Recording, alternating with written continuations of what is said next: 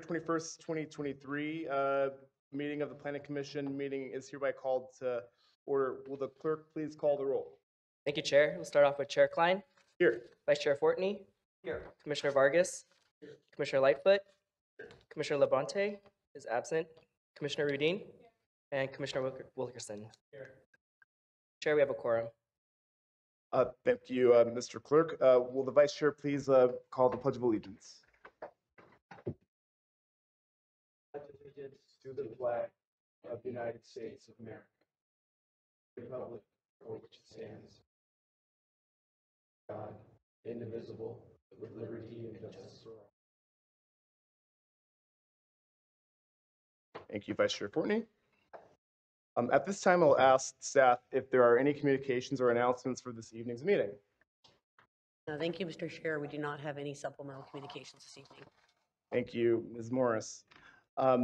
Next item is approval of the agenda. If there are no changes, do I have a motion and then a second to approve the agenda?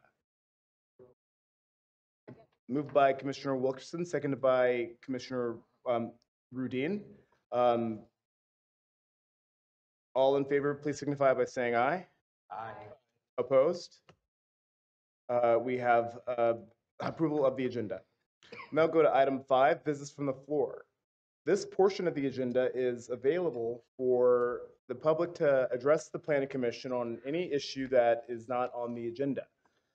There will be a limit of 3 minutes per speaker.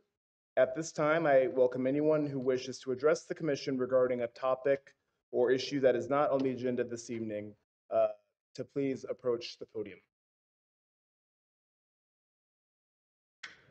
With that, we will go ahead and close business from the floor and move to the next item, which is the consent calendar. We have one item on consent, which are the minutes from the December 6th, 2022 meeting. Does anyone from the commission or the public wish to pull any items from the consent agenda? Okay, so with that, we will, do I have a motion to approve the consent calendar? Motion. That's been moved by Commissioner Rudin. Is there a second? Second. Second by Commissioner, who was that? Vargas? I didn't know. It could have been Ralph. I don't know. Sorry. Okay, Commissioner Vargas, thank you. Will the clerk please call the Yes, Chair Klein. We'll start off with Chair Klein. Yes. Vice Chair Forney. Yes. Commissioner Vargas. Yes. Commissioner Lightfoot. Yes. Commissioner Labonte, absent. Commissioner Udine, and Commissioner Wilkerson. Yes. Motion passes. Thank you.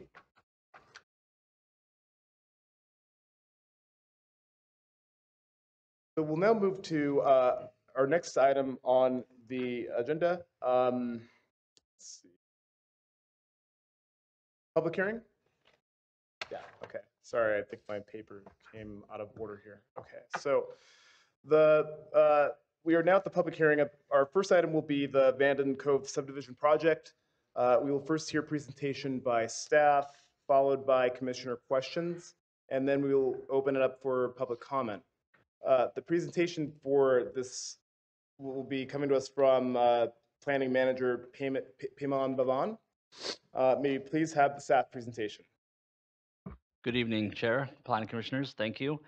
The item for you tonight is the Vanden Cove subdivision, which is a proposal to construct a 114-unit single-family home subdivision on approximately 27 acres, consisting of three existing properties on Vanden Road.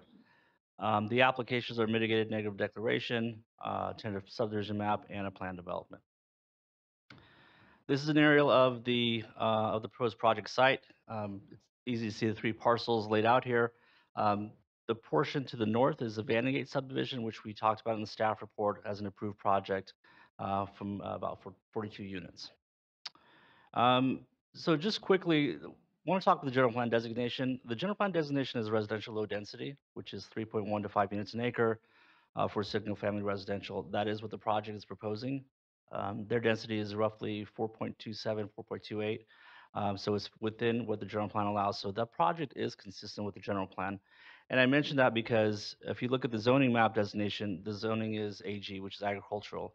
And this is simply a matter of some inconsistencies with our maps that will be corrected.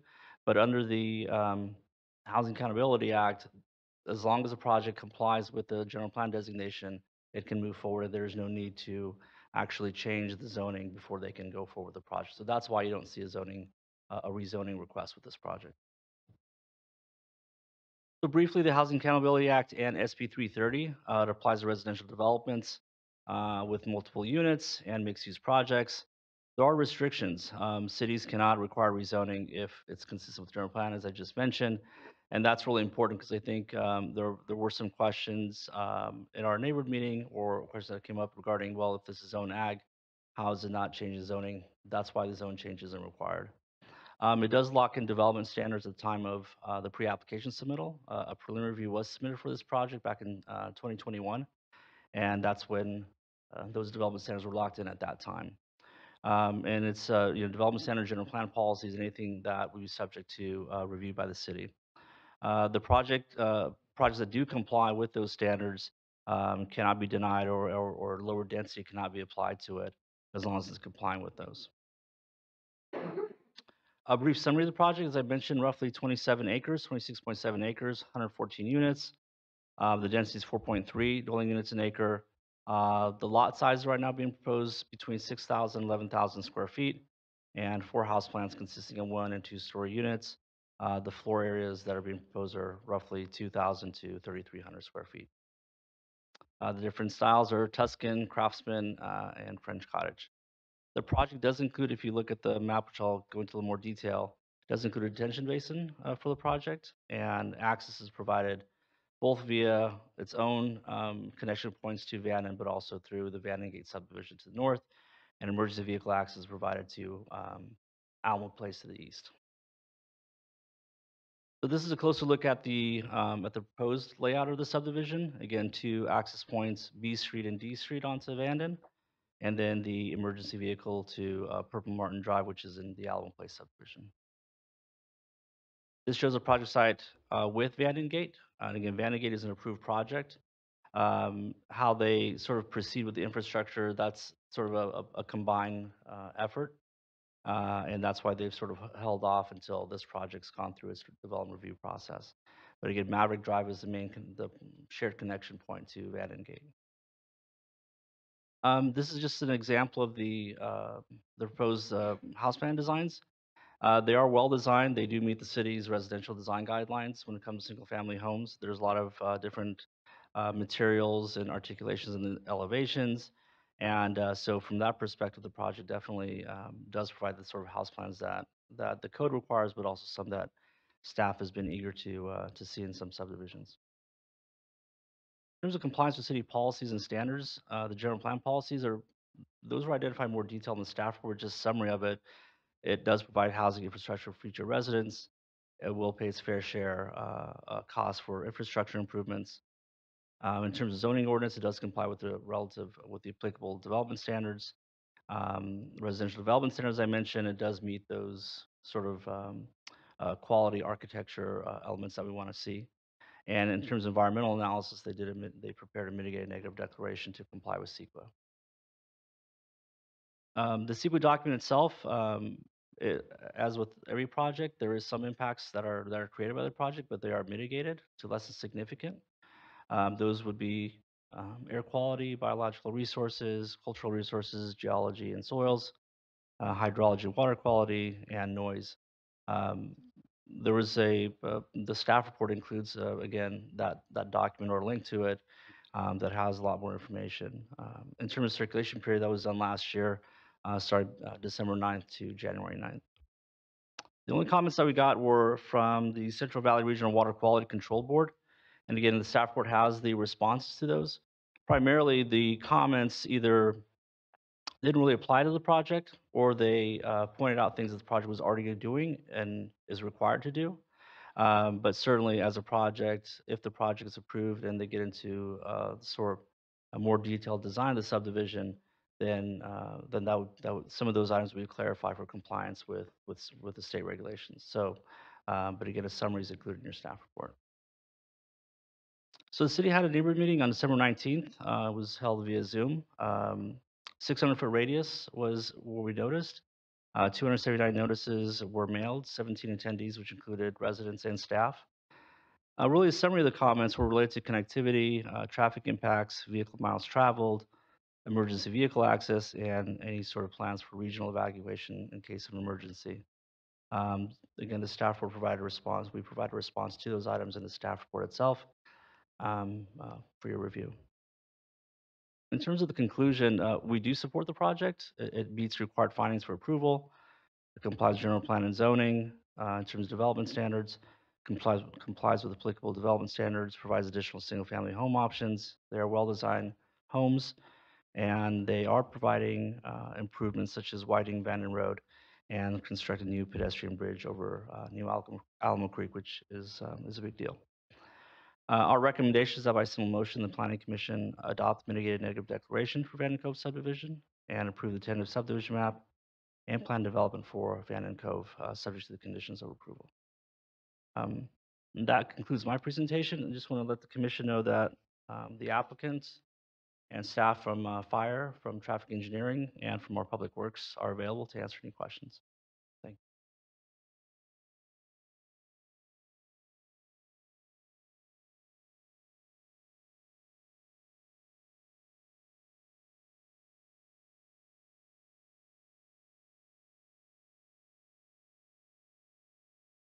Yeah, yes, I'm sorry, is there an error in that? I apologize for that.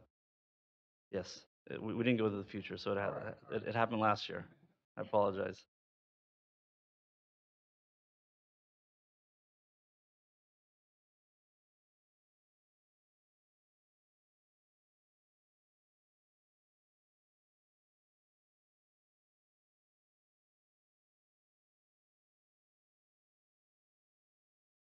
Bridge will be, for everybody that's not aware of what's So- going to be, that the So, pedestrian bridge is yeah, being so the required. yeah, if you look at the project side, if you look along the sort of the west side, if you just come down Bannon Road, right as you cross New Alamo Creek, that's what pedestrian bridge would be. Which will tie Bandon Road in so they don't have to walk on the That's right. Yes. sidewalk that touch there. And then to the east there, you got, what is between lots? I think it's 44 and 45, That's the emergency or vehicle. 45, that's an emergency? Yes. Okay, So perfect. that would connect to Alamo Place. Go to the south of that. Between lots 45 and 44, it looks like, Oh, I see. is it emergency access? But it looks like it goes to Yeah. Squaw's property to the creek. No, maybe we could have the applicant speak to that. Okay, Yeah. when the time comes. That's my only question. I think we'll. Yeah, you're the applicant? Yes, sir. Wh- Chris Cameron's All Discovery Engineers. Yeah, Discovery Builders. if you don't, I'm gonna finish commissioner questions and then I'll Oh, definitely I'm invite sorry. you to I speak thought you right were after. calling me up. No, Absolutely. I totally understood. Let me just finish with our commissioner questions. Vice Chair Fortney, That's everything. Thank you. Okay. Commissioner Udine, or I have a question for the applicant whenever the applicant comes up. I see that this project's going to tie into New Alamo Creek. Is there going to be any impact on Alamo Creek with this? So those are some of the comments that we received from the state to make sure whatever work is done, they obtain all the appropriate permits. So again, the project itself, there are state law that the project has to comply with. But again, once those infrastructure plans are finalized, then they would obtain all the permits that are required. Okay. Yeah. And so but that won't have any impact going back into the city with New Alamo Creek. It'll just be going forward if there were any, because all the water is going to go there and then continue to go out, correct? Yes, but did I? So again, they would need to obtain state water quality permits. Yeah. Okay, thank you. Which permits exactly would depend on how the infrastructure. And I only ask because as we know, everyone's about Alamo floods. And so I'm just making sure we have all our bases covered regarding that. We just went through that recently. So Yep. just thank you.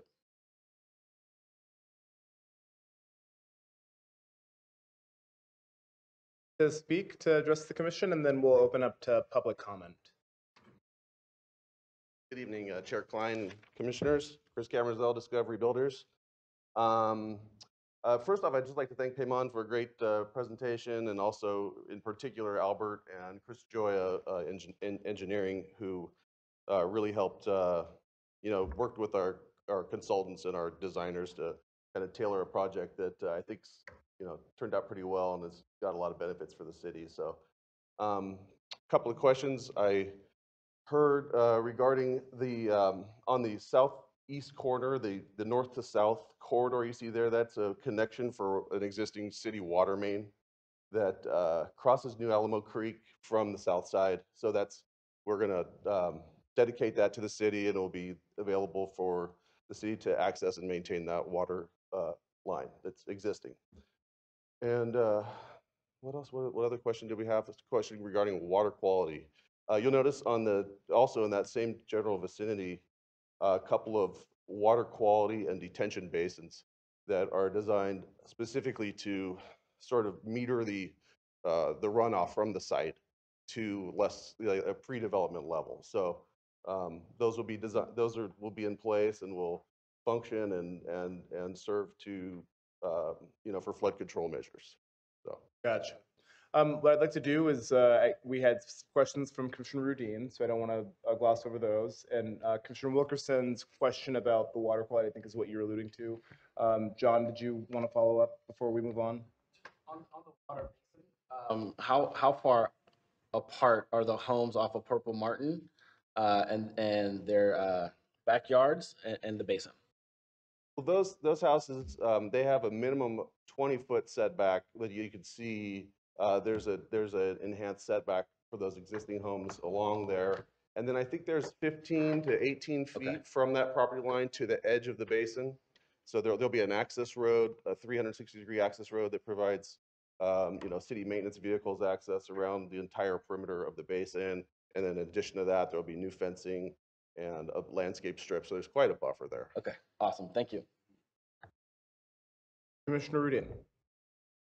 Hi, my question is more of kind of relaying feedback that I've heard when people asking me. I think this beautiful project. I'm curious if you guys had considered other type of housing other than single family. No, we didn't, and just that it kind of fits the character of the surrounding neighborhoods. Everything out there is residential, low density, 6,000 to 7,000 square foot. So it just sort of matches the existing character, and I think that it's a product. It enables us to build single-story homes as well, which Right. were super desirable right now, and I think there's a market for those. So Right. just kind of matches the character of the surrounding. That's what I assumed. I just kind of wanted to pass along the question that I've been asked a few times. So Commissioner Rudin, was that it? Other questioners or other commissioner questions for the developer? Anything else? Nothing to add. Thank you. Thank you for your consideration. Thank you. Thank you. We'd now like to open the floor for public comment. This is the time for the public to have public comment be closed because there's nobody to address them. Excellent. So no public comment. We'll close public comment and we'll bring the matter back to the commission for deliberation. With that, I'll entertain a motion and then we can go into discussion unless I see anything else. Okay, yes. Vice Chair Fortney, please. Okay, by simple motion, adopt the mitigated negative declaration and approve the tentative subdivision map and plan development for the Vanden Cove subdivision located at 5742, 5750, and 7038 Vanden Road, subject to the conditions of approval. It's been moved by Vice Chair Fortney, seconded by Commissioner Vargas, I heard. With that, we'll open the floor for discussion. And I'm just going to go around. Wilkerson? Green? We're good? Okay. Will the clerk please call the roll? Chair Klein, Yes. Vice Chair Fortney, Yes. Commissioner Vargas, Commissioner Lightfoot, Commissioner Labonte is absent, Commissioner Rudin, yes. and Commissioner Wilkerson. The motion passes. Great. Thank you. Commend the staff and thank the developer for bringing the project. Thank you. With that, we'll move forward with our next item, an update on the California Housing Law memorandum with our Assistant Director, Clerk Extraordinaire. Thank you, Chair Klein. We're actually going to do the 2022 General Plan Annual Report first. Okay. Before we talk about the housing laws. While staff is getting... Floor is yours. Thank you so much. Again, I'm Assistant Director Joshua Montemare for the Community Development Department. With me this evening presenting is our Advanced Planning team, Assistant Planner Edward Lincoln, and Senior Planner Tara Hayes. So the 2002 General Plan Annual Report, which I will be introducing, is something that's culminated over the last over the last few months. We put together a really grand report for you. On the dais, you'll find a printed copy of just the narrative portion of that report, including Appendix 5, which I'll go into more detail. So now that we have the presentation launched, I will go ahead and jump right into it. So beginning with the roadmap, I just want to start off by introducing, I'll start off by introducing what the 2002 General Plan Annual Report is, and then I'll pass it off to Edward, who will lead the Celebrate Housing portion of this presentation, and then Tyra will finish it off with the 2002 General Plan Annual Report. There are 40 slides, but we'll move rather quickly this evening, and we'll break in the middle for in the middle of the presentation for questions. I'll just comment. Hopefully, the last time we'll save questions for Commissioner questions till the end, hopefully. Sounds good. Yeah, so we also have a break in the middle in case to give you a little breathing Okay. and to ask questions. So I'll just kick it off first with a brief overview of what the general plan annual report is. And I'll periodically reference it in the presentation as the APR. And the APR is prepared in-house every year by staff and is prepared for the State Governor's Office of Planning and Research, as well as the Department of Housing and Community Development. And even though this document is prepared for the state, this document is also a very useful tool for our public who is interested in the general plan and in housing. And the general plan annual report also contains the housing element annual report. And both of these reports are required by the state and should be filed by April 1st.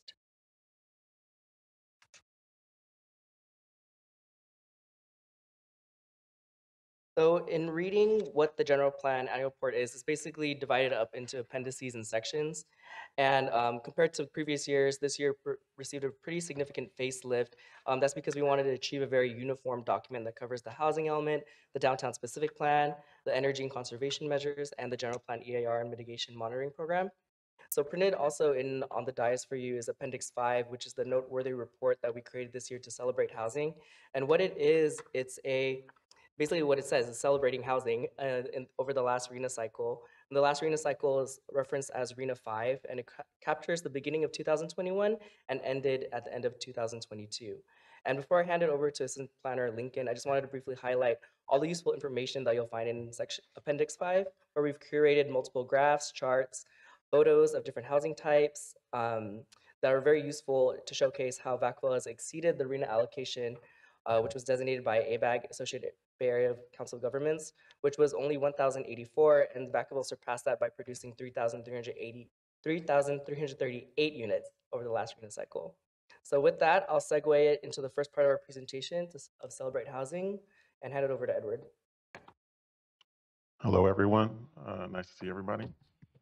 The first slide we have here is for residential permits overall annually for 2015 through 2022, which represents the fifth cycle for the housing element. As you can see, there's a trend from 2015 to 2018 where it kind of declines, and then we peak at 2020, and then it starts to decline again, but we consistently stay above 200 residential permits. This next graph, we break it down by type of residential permits, the blue representing single family, and the red representing multifamily, and the green representing ADUs. You'll see that in 2020, multifamily played a part that it traditionally, for the city of Vacaville, didn't play. And also ADUs from 2020 start to increase as well. And you could kind of attribute that to the state and our code, which makes it easier for the citizens to come in and apply for ADUs. This third graph represents permits by district. As you can see, multifamily is represented 100% by District 3, and single family is split between, well, the higher totals are split between District 2 and District 6, and then we also have the ADUs, which are represented by every district. This map represents the subdivisions for the residential permits, and as you can see, every district is represented with this map and the place of those subdivisions in the permits.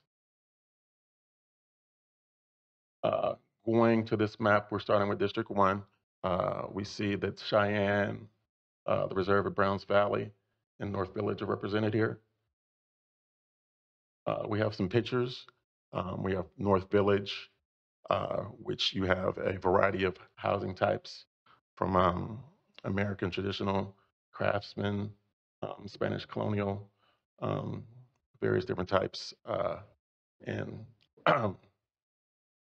sizes of the lots. Also, we have the Cheyenne of Browns Valley, the Reserve of Browns Valley, which are bigger lots, more executive type housing. And also the lower slide to the bottom right, we also have a lot where you have an ADU, which is sitting on top of the garage. So just to get an idea of the different kind of things you can do for ADUs. Next, we move to District 2, where we have Brighton Landing and Roberts Ranch. With these two subdivisions, we have similar types of developments. We have single-story, also with two-story houses, similar lot size ranging from 3,600 to 6,000 in square footage. And then we fall into District 3, which highlights all of the multifamily developments. We have the Strata Apartments, we have the Harborson Townhomes, and we also have Rocky Hill Apartments and the Pony Express, which represent some of our affordable housing, lower income seniors and veterans. And also something to highlight for these developments is that they are a part of the Allison Priority Development area. So that means that their transit plays an important part for this particular area. And also we have about a total of 691 units in total for this area as well, for these developments. For District 4, we really didn't have any permits. We did have a custom home that was built next to this park. This site also has an ADU in back as well. District 5, we have one subdivision, Farmstead Square. We have two examples of the type of housing we have there. You have a total of 130 lots on this site, ranging from 3,300 to 6,049 square feet per lot. And lastly, we have District 6, which has a total of 6 different subdivisions, and by far the most diverse different types of housing. We have Ashland Place, which, as you can see, shows the front of the house and the back of the house where the garage is located. Also, we have Southtown, Sterling Chateau, and also we have Vanden Estates, which provides, another estate type of housing with bigger lots. So, like I said, diverse housing going anywhere from starter to moderate to executive bigger lot type of houses. And that concludes my part of the presentation. And if you guys have any questions for now, we'll do our best to answer them. Mr. Lincoln, appreciate it. Oh, whoops. So we're just pausing right now if you have any questions about the first part of the presentation before we go on to the second part, which Tyra will lead on the general plan annual report. So if you have any questions about the Celebrate Housing portion, we'll be happy to entertain those questions now. Otherwise, you get to save it till the very end. Yeah, I don't know if what I'd encourage people to do is jot down your, what slide number, because it's great. Each slide has a number. That's what I'm doing too. So any burning questions that people have though? Okay, great. Take it from here, Josh. So with that said, we'll hand it over to Tyra. Good evening, Mr. Chairman, Vice Chairman, members of the Planning Commission. So as Assistant Director Montemayor had mentioned, tonight we're going to be sharing with you the annual status of the general plan report. But we want to make sure it's very clear that this report includes an overview of 5 different documents. The first one being the general plan itself. The second one is the housing element. Then we have 2 documents that were adopted concurrently with the general plan in 2015. That would include the general plan update, environmental impact report, and the energy and conservation action strategy. I should note that the energy and conservation strategy, also known as ECAS, was originally adopted in 2015, but we've updated since that time, and it was adopted in early 2022. Lastly, we have the downtown specific plan. This is the first year we are reporting on the implementation of this plan. Altogether, you can view all the actions, all the policies that are addressed in these 5 documents as the city's to-do list. This is our work plan throughout the duration of the lives identified within these documents. So first, we're just going to do a very high-level review of what has occurred regarding the general plan over the past year. We're talking about year 2022. The city has completed 2 general plan amendments, including the adoption of the vehicle miles traveled, or VMT policies. We did this in February of last year. This was a state requirement, and we were one of the first jurisdictions in Solano County to complete this action. We also recently completed the Green Tree Specific Plan. As you may recall, that project did require quite a bit of general plan amendments. That project was approved in November of last year. Currently, we have a handful of pending general plan amendments that include the housing element update, an update to our safety element, and the brand new creation of environmental justice goals, policies, and actions. We are also currently working on the urban reserve analysis. This is to ensure whether or not the city has a 20-year supply of land suitable for residential development. If the council finds that to be true, the city council can then choose whether or not they want to move forward with converting urban reserve lands to other lands that would support residential development. They can also choose to, I'm sorry, I don't know if I said they don't or they do. The city council can choose to either or not convert urban reserve land depending on our existing housing element or housing inventory itself. In addition to that, we have a pending general plan amendment for the McMurtry Creek Estates located in the northwest portion of Vacaville. We have a general plan amendment pending for North Village Specific Plan. And lastly, we have a general plan amendment pending for the Park Parish land use, which is located in District 6.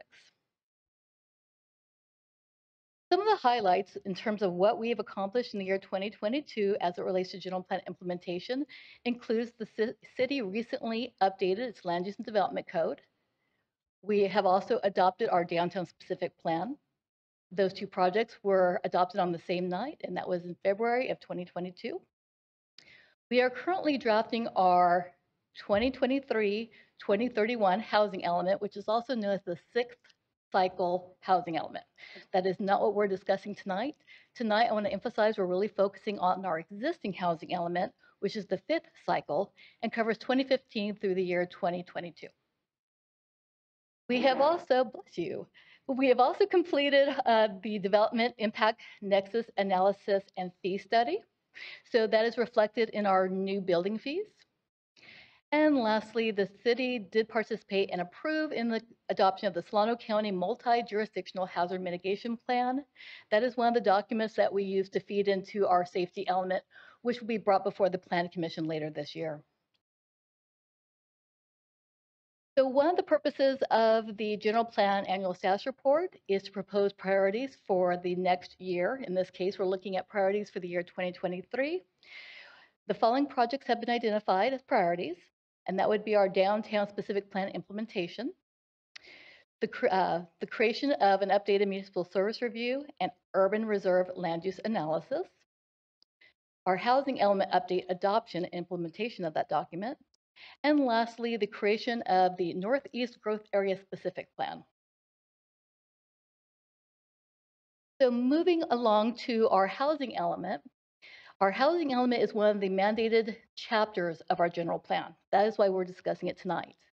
The one thing that really stands out from our housing element as compared to our general plan is that it has a mandated update schedule of every 8 years, whereas our general plan, it typically gets updated roughly every 20 years or so.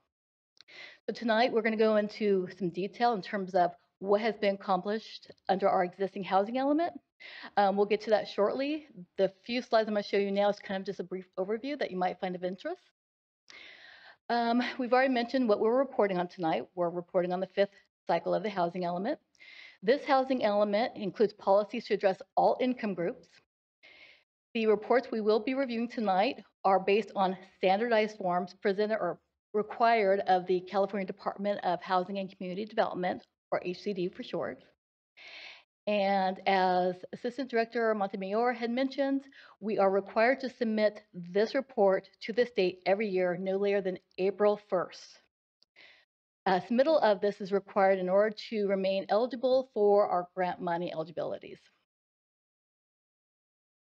One second. Plan to grant money? For nearly all grants that the city applies for, whether it be a planning grant, something that we do in community development, or a development for a capital improvement program or, plan for public works, it is a requirement that you have a certified housing element. And it's also a requirement that you submit your housing element annual progress report every year. If you fail to do either, you are usually deemed immediately ineligible for grant funding. So moving on to our RENA numbers. So as previously mentioned, the housing element is required to address all income groups. And these groups are all based on how much a household of 4 makes as it's compared to the Solano County area median income. So what that really means is if the moderate income, well, let me go to the next slide to explain that. So here before you, you have the RENA, the Regional Housing Needs Allotment for the existing housing element. We were required to plan and prepare for 1,084 new housing units as broken down by the income units or the income groups before you. So with that, we looked at everything that has been issued within this 8-year planning period and identified how many units were provided during this time based on those income groups.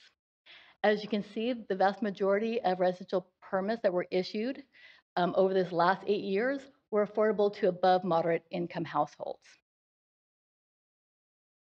So this is where we explain really how do we come up with these income groups. So as I mentioned, the income groups are based on households of 4, and it's based on a specific percentage of Solano County's area median income. For 2022, the area median income for Solano County was just under $109,000. Very low incomes make no more than 50% of that total amount, whereas a low-income household makes up to 80%. And lastly, moderate income can make up to 120%, and anything beyond that is affordable to above moderate income households.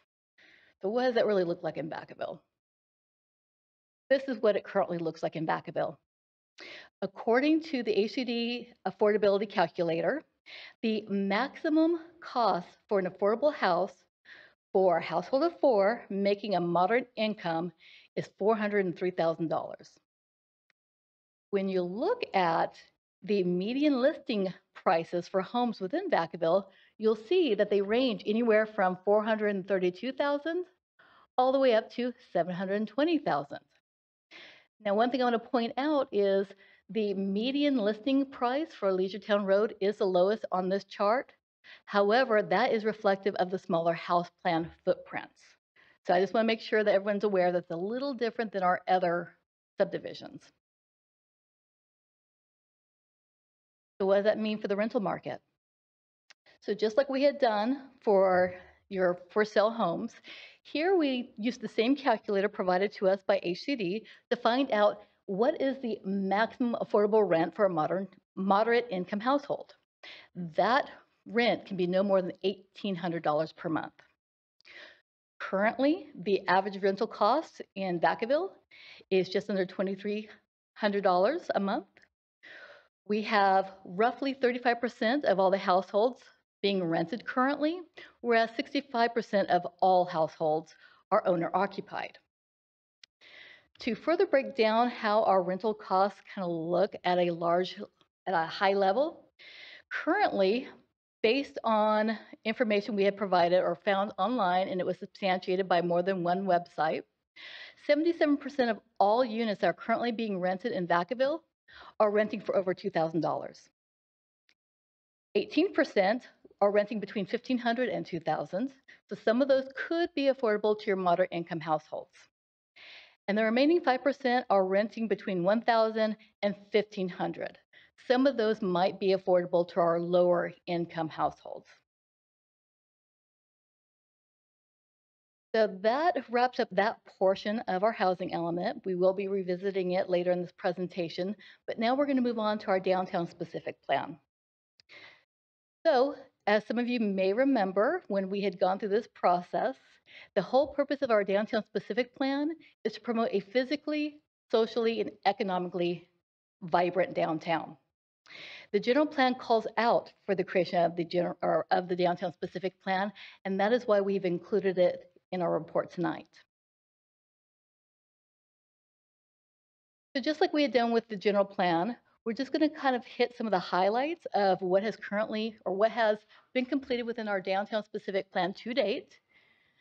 I would like to note that our downtown specific plan was adopted in February of last year, so it's barely a year old, but we are very proud to present to you tonight that several projects have been completed, including, but not necessarily limited to, the installation of directional trailblazer signs.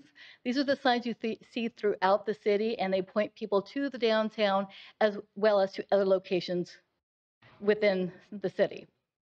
We have completed the Davis Street sign retrofit. That is why you see the sign here.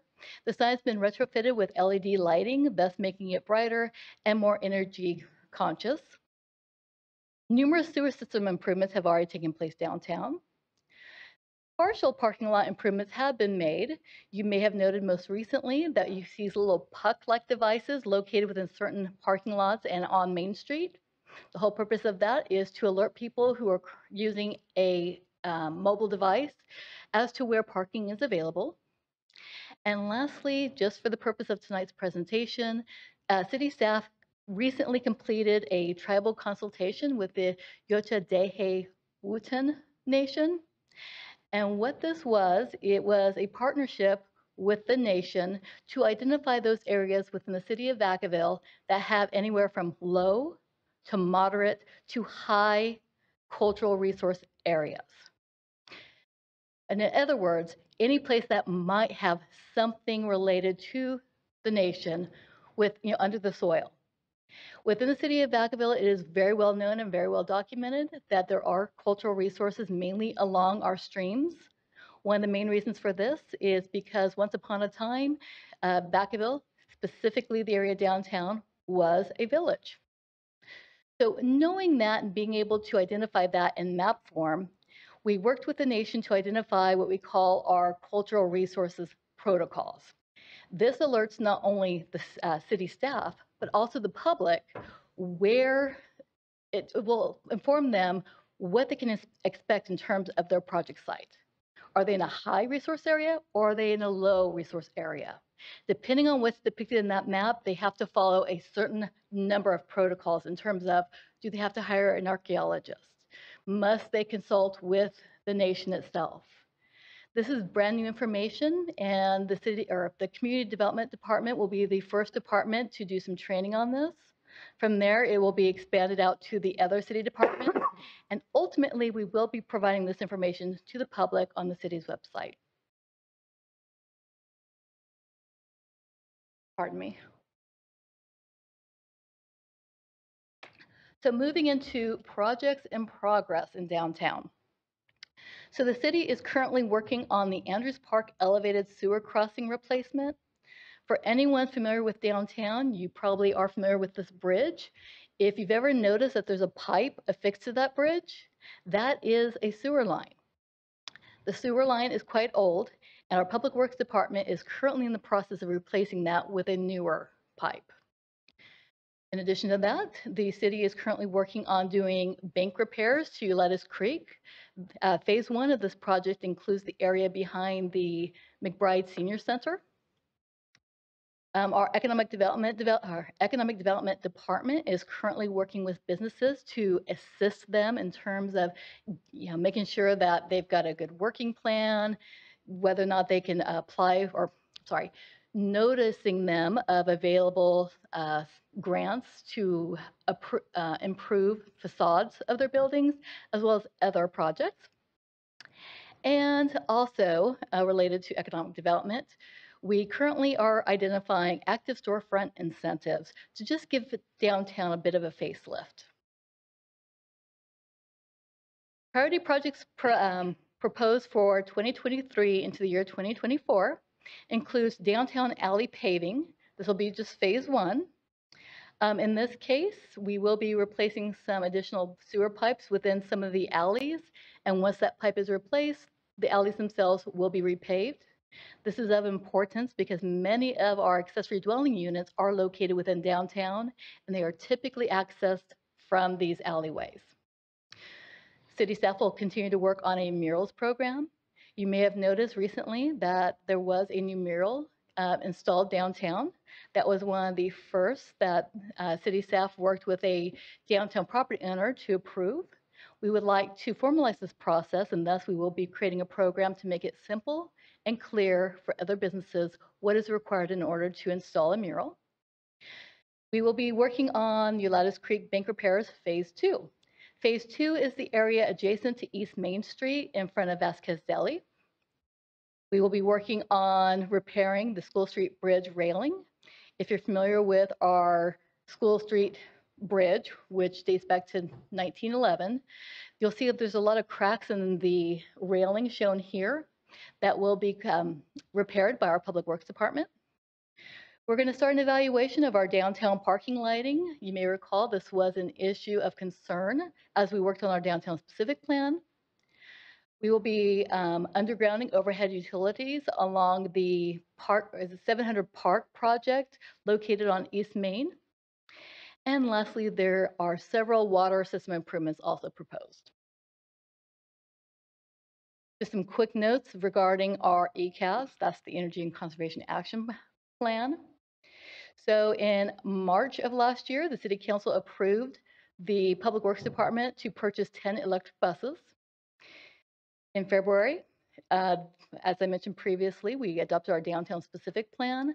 Our downtown specific plan area is a priority development area. And put simply, all of our priority development areas, or PDAs for short, are intended to reduce greenhouse gas emissions by placing a variety of diversified housing downtown, or actually anywhere where there's transit available, and to provide amenities to those new residential units. And lastly, we approved the Allison Affordable Apartments, which would be a 100% affordable project located within our other PDA, which is the Allison PDA, which was shown to you earlier. Just one note regarding our general plan EIR. In December of last year, our building division approved a new code update, building code update. And as part of that, they adopted a green building code.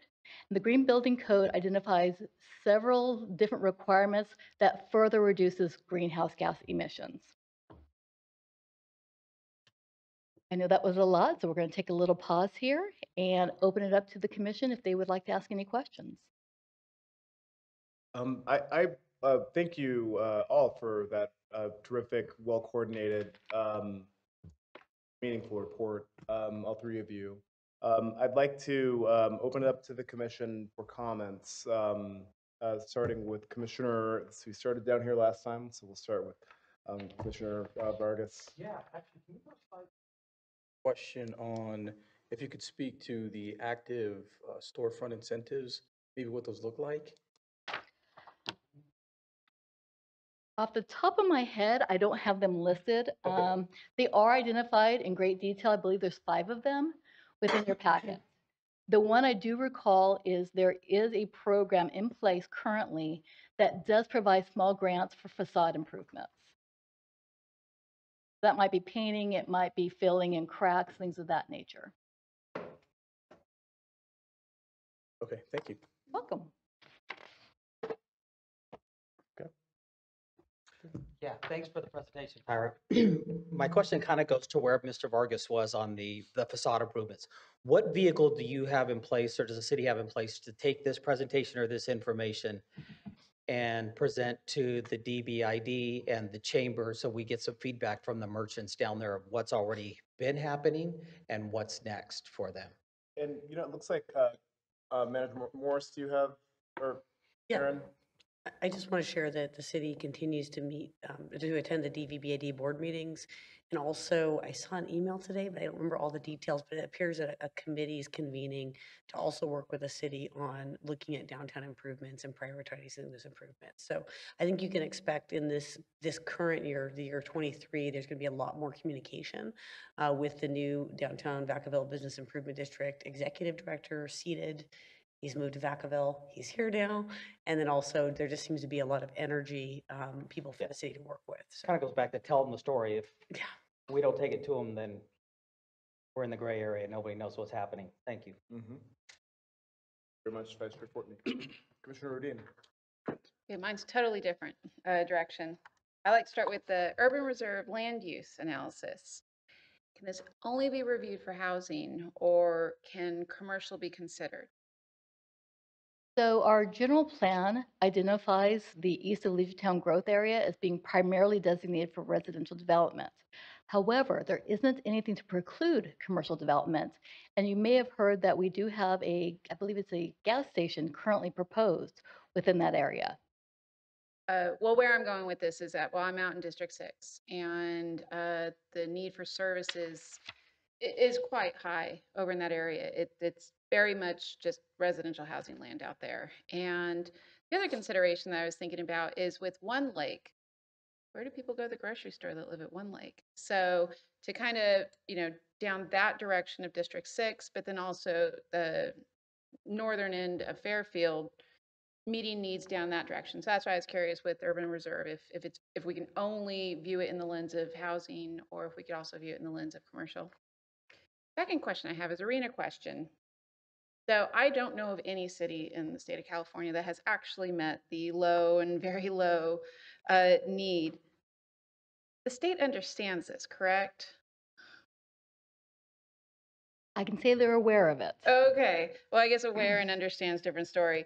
Are there repercussions that, and I would imagine for cities that haven't met anything, absolutely. How we have completely just gone above and beyond with the above moderate and moderate housing. And we're also kind of at the mercy of what developers build. Are there repercussions for cities that haven't met the low income housing needs, or the number?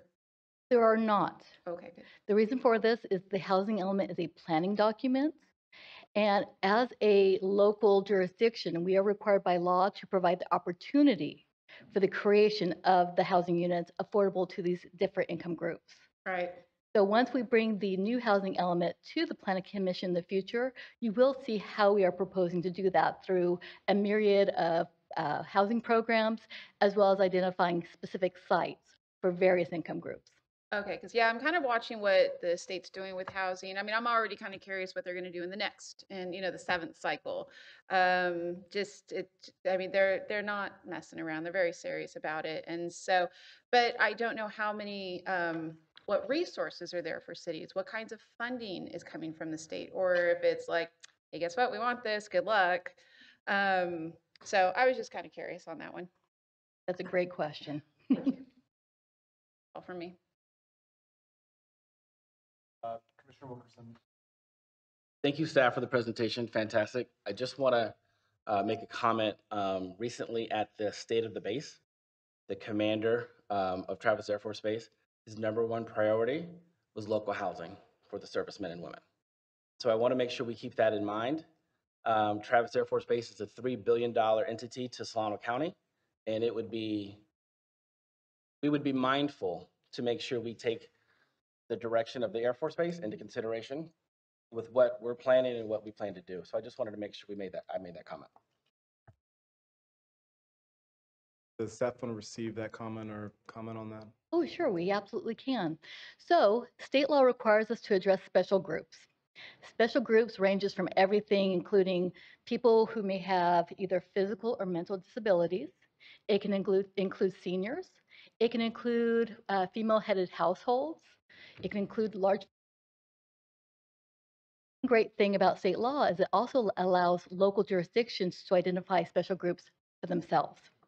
The existing housing element, as well as the draft housing element that will be brought to this Planning Commission again later this year, we have identified Travis Air Force Base as a special group, understanding its local importance to the overall economy. Thank you, John. So I do have I'll keep my questions brief. The main issue I wanted to flag was it seems as though you had included on slide 21 thing that did not include EJ. So it looks like in the overview, if you can get to slide 21, Corey, or actually, you know what, it might be slide 24. I apologize. Yes, so this report includes, I didn't see, where does environmental justice fit on this page? So just a reminder, we are currently reporting on the existing housing elements, and we're reporting on the existing general plan as it exists today. As part of the next housing elements, and as well as part of the amendments being proposed to our general plan, that's where we're bringing in the environmental justice goals, policies, and actions. Right. So as of today, those have not yet been adopted, and therefore we don't report on those. Gotcha. Yeah, and it's not lost on me. It's important to, I didn't want to lose sight of it because I know that you were discussing it after that. But so if we're keeping track of the development of the city's EJ program, it's going to be forthcoming then. It will. In Okay. fact, I'll just, if it's okay, I'll take a moment just to let the Planning Commission know that very soon you will be receiving a flyer and notification of upcoming public outreach meetings. We are proposing one on March 7th. That'll be a virtual online meeting open to everyone who would like to participate. On March 8th, we're going to be having an in-person meeting, and we're going to be having it in the heart of the Markham sorry, I said it backwards. Markham Rocky Hill area at the Boys and Girls Club. So we'll be having those two. And as though that's not enough, we will be presenting an informational presentation to the Planning Commission on March 21st. At the March 21st meeting, not only are we going to review the environmental justice goals, policies, and actions, we're also going to be providing some information regarding the safety elements. Gotcha. And I had previously asked about trees and density as a measure of health. Is there anything more about that that we could expect to see as well? You can. In fact, the draft safety element as well as the draft environmental justice goals, policies, and actions are currently available on the city's website. So there is a policy regarding trees. Okay. Excellent. Thank you. Welcome. That's all from me. So with that, unless there's other questions, thank Mr. you. Chairman, Please. we do have a handful of additional slides. Okay. Tyra, we're good. Oh, okay. Yeah. Okay, thanks, Chair. We're good. So that concludes the presentation. This is just an annual report that's received by the state by April 1st of every year, so this is just routine. If there's no other questions, we can move on to the next item on our agenda. So Mo to be. Okay, great. So I will now introduce the next part of the agenda, which is the California 2023 Housing Laws Memorandum. In your packet, you'll find a memo that staff has prepared on the California laws that would come into effect this year. It's prepared by the law firm Holland and Knight, and it provides a comprehensive list of the new housing laws that went into effect this year. So we don't have any specific information on the laws, but what we will do is if there's anything that flags your interest, we'll go ahead and note those down and we'll come back to the next meeting with more information. But this is just a receive memorandum. Yep.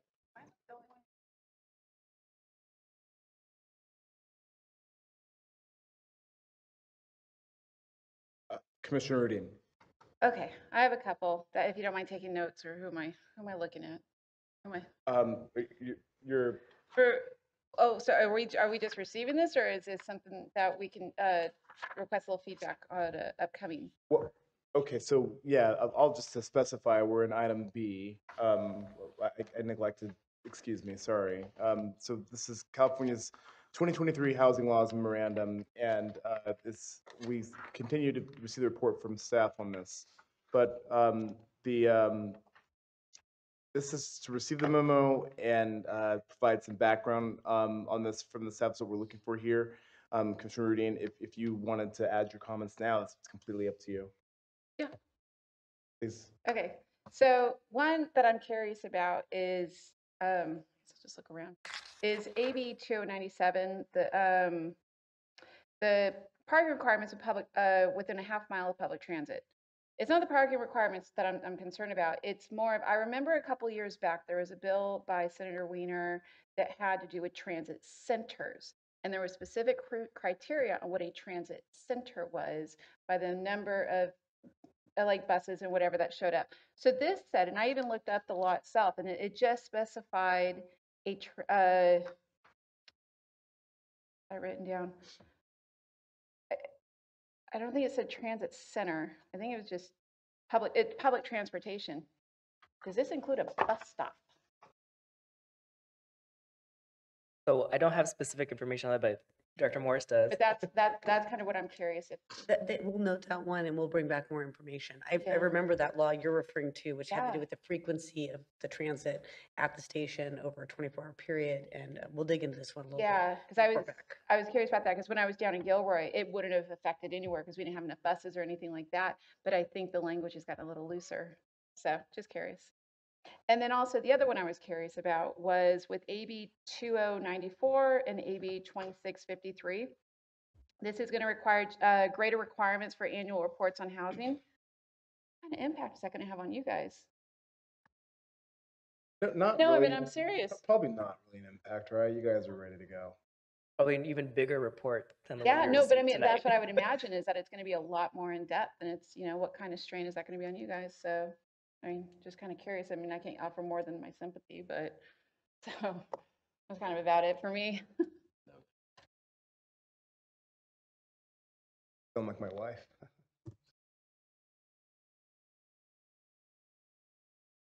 Right. Thank you, Commissioner Rudine. Did staff, did any others want to add to receiving those comments from Commissioner Rudine before we move on to other comments? I guess I won't talk anymore. No, I mean, I just want to make sure that everyone's got a chance to weigh in. Commissioner Wilkerson, did you have any comments before we move? Not regarding Rudine, but on some Floor's yours. Thank you. AB 2295, allowing educational employment housing on land owned by school districts and county office of education. And AB 2873, promoting diversity and affordable housing development. I mean, it's always, diversity and equity is always something that's talked about, right? And it's always that nice key buzzword, but actually seeing something on the books potentially would be good. So those are my two.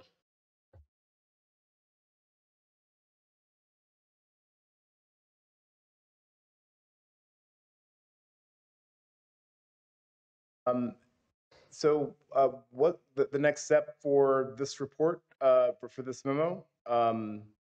Josh, what is the next step?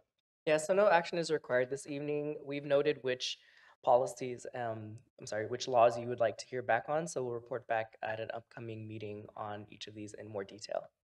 Okay. Thank you very much.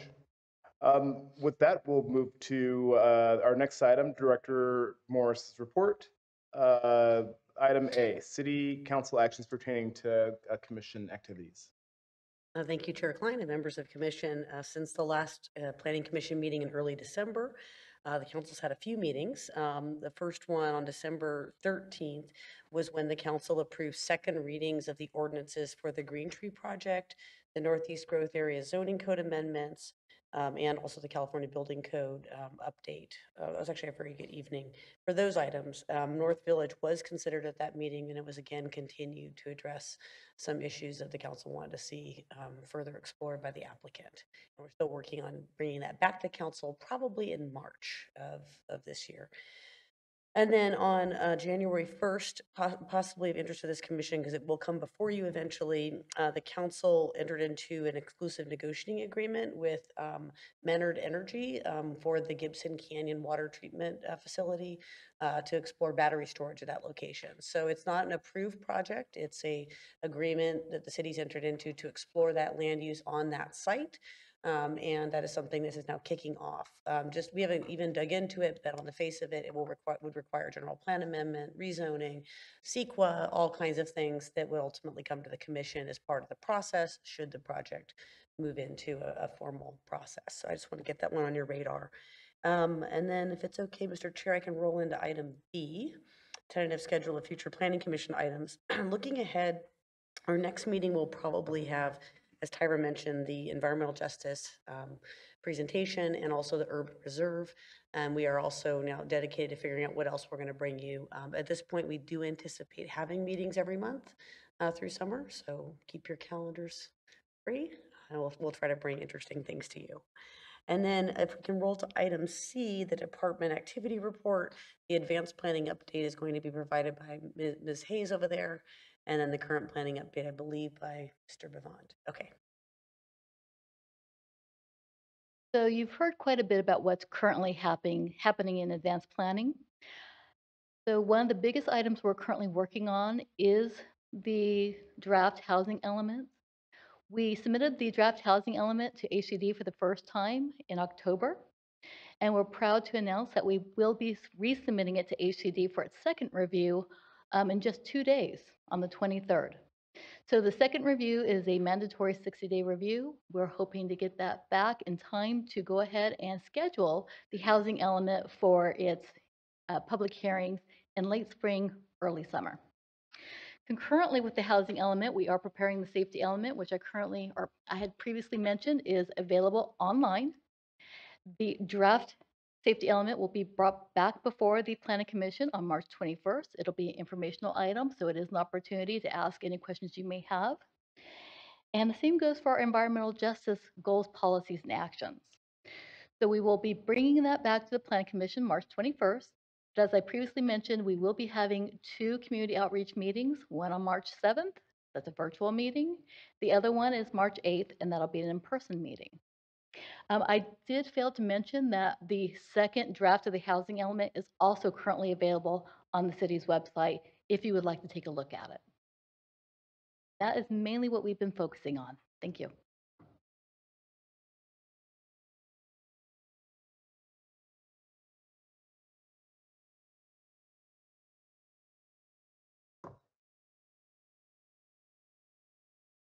Hello again. So I'll just go by district in terms of the activities for current planning. District 1, no new projects or approvals. In terms of plan checks, we received some plan checks regarding some of the industrial areas, some of the warehouse buildings, some of those areas in particular. Kaiser Permanente had some TIs, and North Village Unit 7 had some plot plans that were reviewed as well. District 2, we got a new application for Home Depot to expand their rental element, I guess. It's a rental center, and that was the only application received for District 2. In terms of plan checks, a lot of plot plans for a single-family home development around the city.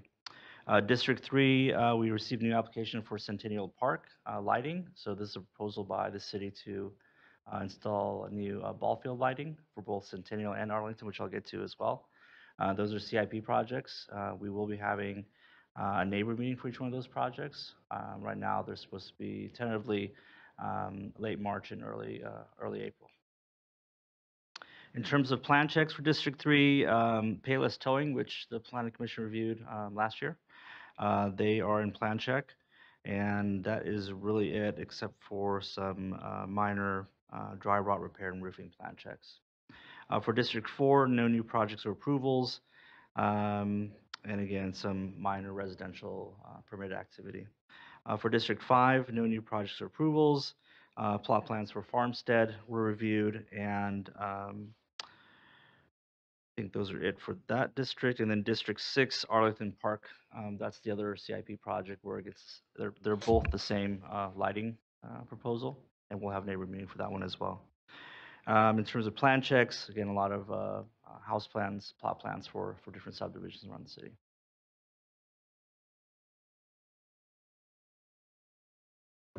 Nothing real sexy. Thank you. Yeah, nothing sexy. I can help you with sexy. Real sexy issues: transportation, transit, and bike plans in the one specifically. But I'm curious about our bike plans. More generally. There are certain areas, stretches where it's very difficult to discern what the city's master plan is for biking. around the city, particularly in District 1, where there's a lot of goods movement and unkept pavement for bikes. Particularly, there's a bridge, an overpass over 505 that a small child could easily fall over onto 505, and it's a 2-lane road.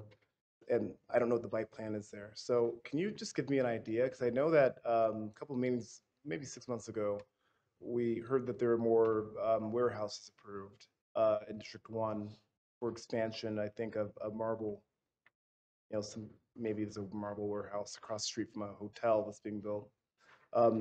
So, I'm keeping an eye on that, just letting you know, like, what I'm interested in. I know others have interests. And it's not just about, like, my wish list or anyone, but I wouldn't do my job if I didn't tell you that people are, telling me what's the plan for biking. And I personally have observed it as well. So I'm just curious about those two things. Bike master plan and cohesion with goods movement in District 1, specifically adjacent to that hotel, and the overpass where it's a 2-lane bridge and a small child could easily fall off. So I can give sort of general response to maybe perhaps at our next meeting come back with some more detailed information. So in April, you'll be reviewing the CIP list for the upcoming year, and that has a lot of the projects that the city has funding for or anticipated funding for. And that should give you an idea of what the city is going to be looking at for construction. And certainly, your comments on that will be forwarded on to council as they review it too. So that's one thing to keep in mind when you have that opportunity. Please tell us exactly how you feel about the project you're seeing and what you would like to see as a commissioner. In terms of, there's also a project underway for improvements to the 505 interchange, or I'm sorry, flyover. And so that's right now something that the staff is reviewing, and there is an environmental document that we'll be reviewing. So that's slowly moving along.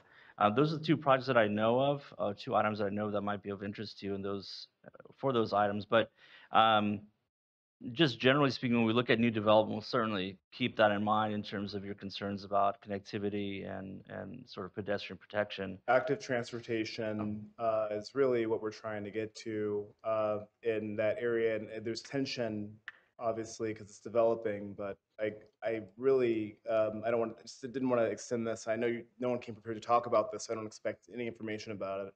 I just wanted to put that out there. Tyra? If I may add on to Planning Manager Bavon's comment. So currently, Public Works is seeking grant funding for a master bicycle and pedestrian plan. We are also working along with the Solano Transportation Authority currently when they begin work later this year on their active transportation plan to make sure that their ATP plan is consistent with our future bicycle and pedestrian plan. And just a note, there is a requirement in the general plan that does call out for the creation of the master plan for pedestrians and bicycles. Yeah, I'm just so frightened about that 505 over. It's an accident waiting to happen. It's terrible. It's not first world. So yeah, I'll leave it at that. Director Morris, sorry. I want to get us back onto our agenda topics. Thank you. The last item in my director's report are announcements. I just have one. The Planning Commissioners Conference in Garden Grove is coming up. I have heard from one commissioner who would like to attend if there's space, and I'm checking on that. If any of you are free and either are on the cusp of possibly being reappointed or know you're definitely continuing, let me know because we still have that one spot. And I just want to make sure it's either available to a new incoming commissioner or someone who's on this with this group that would like to participate. Commissioner Radine and I will be there. We're looking for one. I think that was the only other announcement I had, so. And people are welcome to pay for themselves to go, right? Actually, the challenge is that every year they sell out, and we reserved these seats months and months ago with the budget I have. We are gonna check to see if there are any open slots, but I've been disappointed every time I've tried to do a late registration. It's a very small conference. Yeah, you got to register, but if you want to pay, you can pay for your own hotel and everything. And if you're on the fence, maybe is what I'm saying. Well, but you can't go to the conference because they sell out. They don't have any slots to offer usually. I'm checking on that though.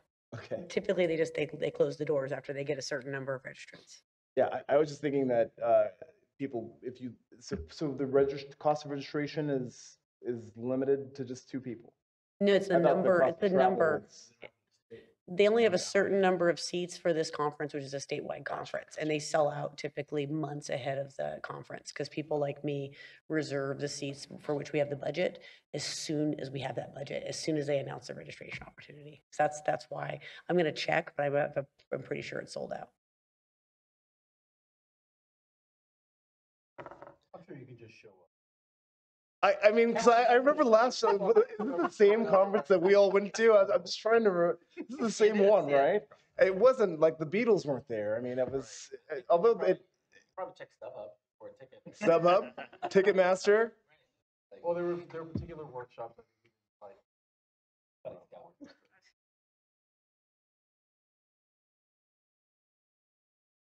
Of course.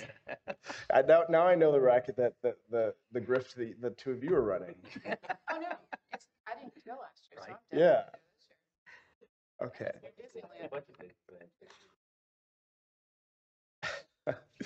Well, with that, we'll move to commissioner comments. Commissioner Wilkerson. Thank you. Couple things, just happy Black History Month. And as we take a moment to reflect on that, I just want to talk about a community event that happened last month. The Vacaville People's Forum put on the Martin Luther King Jr. event. It was a great event. I attended, and I want to commend Commissioner Aisha Gutierrez, Councilmember Greg Ritchie, the Solano Black Chamber for their incredible work on this impactful event. The city of Vacaville was very well represented. It was great to see everybody come together regarding Dr. Martin Luther King. During the event, I spoke with some attendees, most minorities, regarding the issues they're facing, and a topic that comes up a lot is financial literacy. And it's very concerning when we look at the numbers of homeownership declining in the African American sector. We're the lowest sector right now. It's could be continuing declining through the state of California. So I would hope that there are other programs and issues that could come together and really discuss minority homeownership and projects and things that are out there for them. Speaking on that, I want to talk recently, the California Association of Realtors publicly acknowledged that their past support of discriminatory housing policies and promised actions to support equal access to housing in the future. This is an important step to creating a more just and equitable housing market. So previously, the associations were backing discriminatory laws back in the 60s. And so last year, they came out with an apology letter stating what they did was wrong, and they were on record stating that. And so, as a community, we still have a lot to do to combat discrimination, especially in housing, and I just urge us all to work together. Other note quickly, state of the base, they talked about housing, very important to them, and local amenities for the airmen to do. So I'd love to see Vacaville have take an opportunity to bring an attraction here, right? Like back in the day, and don't judge me on this, but the Woos was an attraction. Stop it. The Woos was an attraction that people would come to. I'm not saying we need to bring the Woos back. In fact, I'm not. I'll go on record and say no. But I would like to see. I am aging myself. But guess what? You were working the Woos when I was walking through the Woos. Correct? No. But just an attraction for Vacaville. No. Something that could bring people here as a destination, as opposed to just we're always traveling out to do things. Obviously, downtown's going to have something nice, but I'd love to see Vacaville do something. And then lastly, I attended Councilmember Silva's event. Great event he had. I appreciated him and his community outreach. And it was at a new restaurant for me that I went to, and I enjoyed it. So I would just like to see more of us at events throughout. I know I see Commissioner Lightfoot at a bowl-a-thon back in December, and I did see him and his family engaging in bowling, and I do not believe he was the winner with regards to his household, but I'll let him, if he wants to, speak on that and further clarify that. I'll just leave it up to you on that. But just a couple events that were going on. A lot's going on in Vacaville, a lot's happening, but I'd like to see more of us at events. It's really what I'm coming down to. So I thank you all for your time. Sorry, it was long-winded.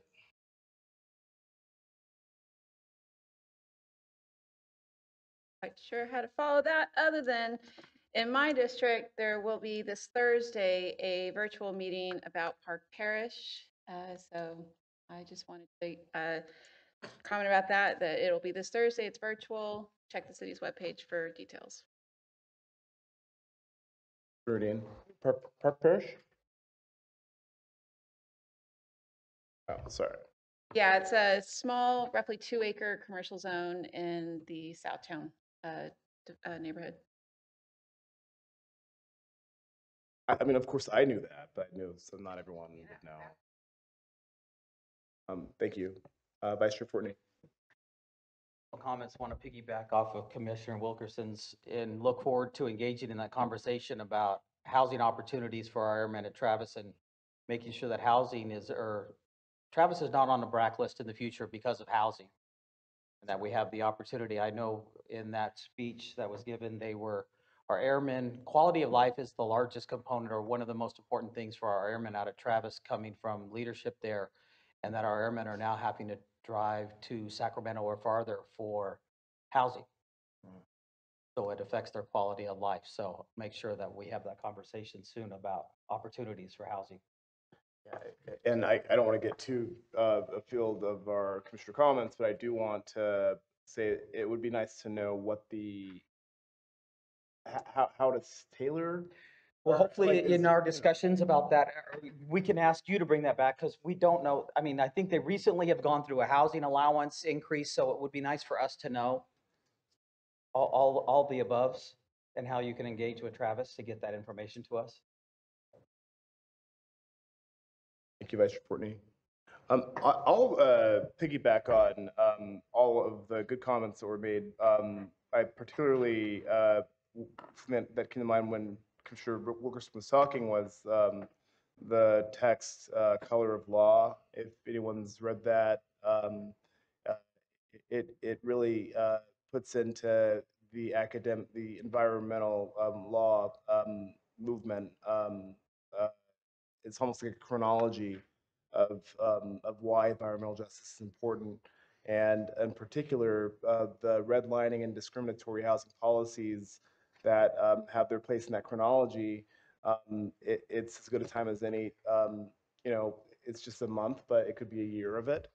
But you know, just being aware of the impacts that has on generational wealth.